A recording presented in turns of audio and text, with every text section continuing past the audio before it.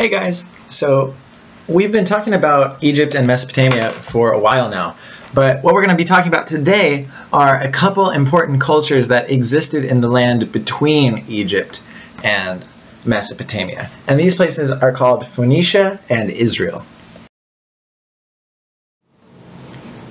So we're going to start out like we always do with geography. And the place where Phoenicia and Israel are is called the Levant. And so the Levant is at the western edge of the Fertile Crescent. It's basically a thin strip of green between the Mediterranean Sea and the Arabian Desert. And the Fertile Crescent runs up the side of the Mediterranean Sea, over the top of the Arabian Desert, and then back down the Tigris and the Euphrates, making what looks like a crescent to some people. So something interesting about the Levant is it's located in between the great civilizations of Egypt and Mesopotamia. And so what this means is that as time goes on, they get influenced by both of these civilizations, and they live at a sort of cultural crossroads.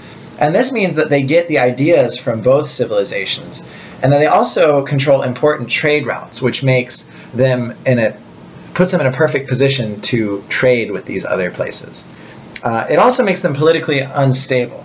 And so what that means is that they are constantly being conquered, first by Mesopotamia, and then by Egypt, and then by Mesopotamia again, over and over throughout their history. Rather than starting empires, these guys are incorporated into empires. So let's start out by talking about the Phoenician city-states. So Phoenicia never referred to a single united group. It's not like an empire. All the Phoenician cities remain independent, which is why they're city-states. But they still become extremely important, even though they never become the center of an empire. And the reason for this is that they become extremely important economically.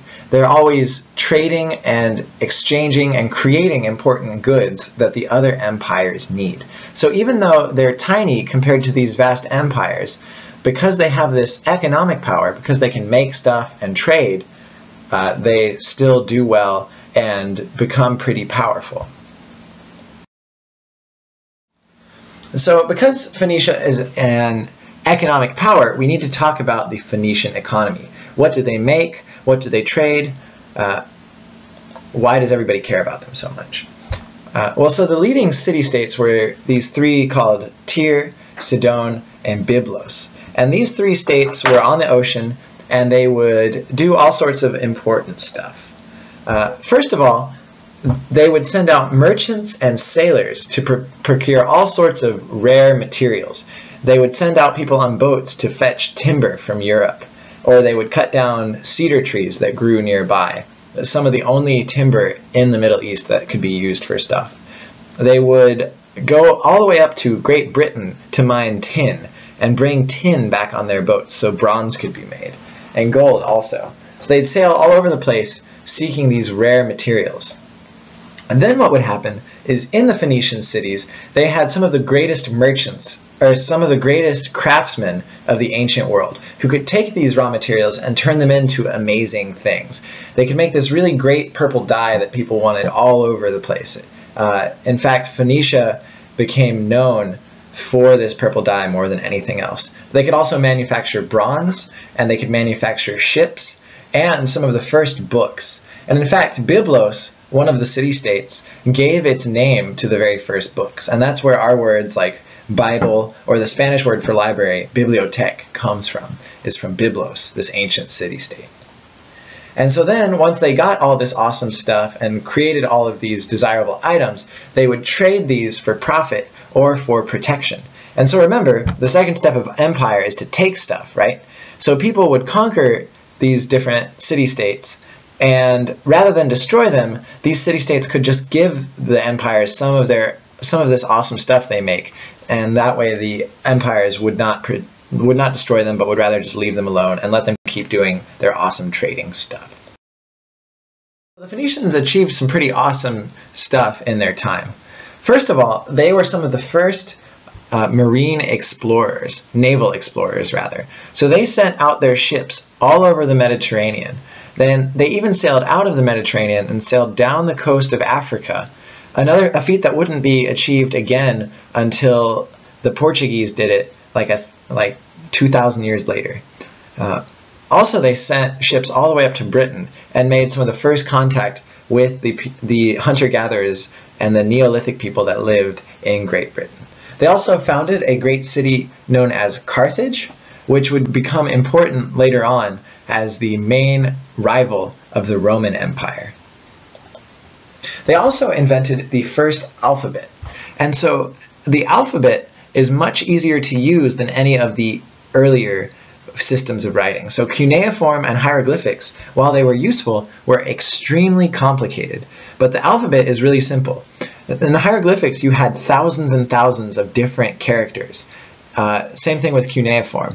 But with the first alphabet, you only have 25 or 26 symbols. And using these 26 symbols, you can create all the words in a language. And so this is very important because it makes it easier to communicate, and it makes it easier for normal people to learn how to read and write. And so this system of passing on knowledge is advanced by the Phoenicians. So the other society that lives in the Levant, and they live south of ancient Phoenicia, is ancient Israel. And we don't know too much about their origins except what is said in the Torah. And so the Torah is also known as the Old Testament, and it is the religious scripture that Jews have passed down for thousands of years. And so the Torah gives us a legendary account of where ancient Israel came from. But of course we have to remember that this might be a biased source, so we need to be careful about how we interpret it. Anyway, the Torah says that Abraham, who was the founder of the people of Israel, led a small group of semi-nomadic people out of Mesopotamia to the Levant, crossing the desert. But once they reach the Levant, famine forces the Israelites to go into slavery in Egypt. This lasts for a while, but then another very important figure in Judaism, Moses, leads the Israelites to freedom out of Egypt back to the Levant around 12,000 BC, or at least that's when historians think that happened. So once the Jews who are being led by Moses make it back to Israel, they conquer the southern Levant. And in fact, they do it rather harshly and burn several cities to the ground and kill a bunch of people.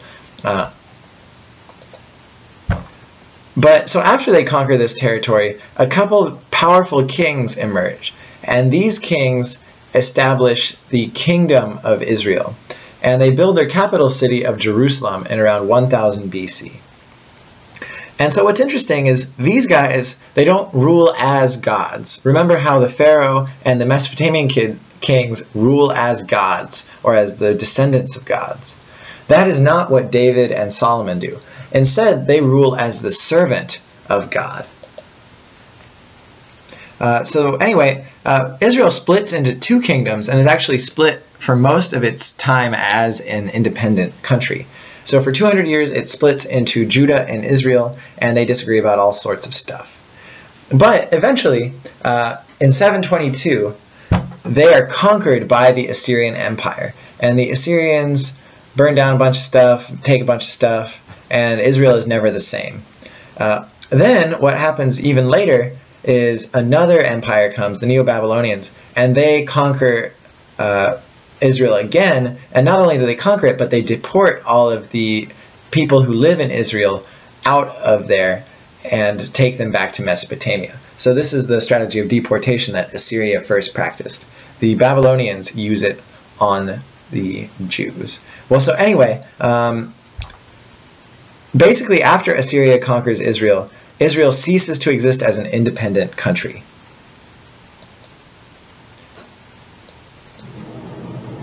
Yes, but so this causes the beginning of the Jewish diaspora. And diaspora means that a group of people who continue to see themselves as a group spreads out across the world. And so the Jews have lost their homeland in Israel, but they continue to see themselves as Jews and to hold the same religious beliefs. And they begin to spread out all throughout the world, up into Europe and throughout the Middle East. And this makes them what has been known as a diaspora people. They're spreading out throughout the world. But so Israel is important more for its religious practices than for its political achievements. And its lasting religious contribution to the world is monotheism. They are the first group that believes in only one all-powerful God. And they call this God Yahweh. And they believe that Yahweh has chosen the Jews to be basically the chosen people on earth. And this goes all the way back to Abraham. They believe that Abraham made an agreement with God called the covenant. A covenant is just a fancy word for an agreement. But in this agreement, God says that he will make Israel the chosen nation and ensure that the nation of Israel spreads out across the earth and prospers for eternity. In return for this, Abraham has to promise that the people of Israel will uphold certain religious practices. First, he has to agree that the Jews will maintain certain ritual practices. This includes stuff like not doing anything on the day of Sabbath, and also certain complex forms of sacrifice. So in the temple in Jerusalem, the king would sacrifice a sheep in a specific way that was supposed to be pleasing to Yahweh. This is one of the things that the Jews had to do to please the God. And this is not that different from what the people in Mesopotamia and Egypt have been doing for a long time.